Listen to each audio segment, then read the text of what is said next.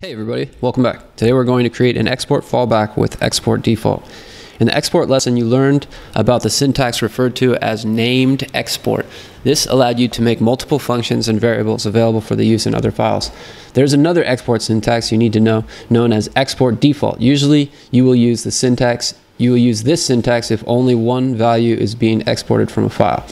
It is also used to create a fallback value for a file or module. Below are examples using export default. So named function, export default function add, and then anonymous function, export default function xy, return x plus y. Anonymous function. Okay, so you notice the difference between these two is that this one is named by add, so it's a named function, and this one is an anonymous function. There's nothing here, so it's an anonymous function. Since export default is used to declare a fallback value for a module or file, you can only have one value be a default export in each module or file. Additionally, you cannot use export default with var, let, or constant.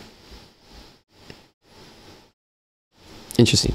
The following function should be a fallback value for the module. Please add the necessary code to do so. The following function should be a fallback value for the module. Export default. Okay, so basically all they want us to do here is say export default and the function of add. And if we run the test, we see that passes. I don't know how to go into greater depth without building that in a separate file and really going into depth with it. So I'm just going to say that's good for this one. Hope you guys enjoyed that, and we'll see you in the next lesson.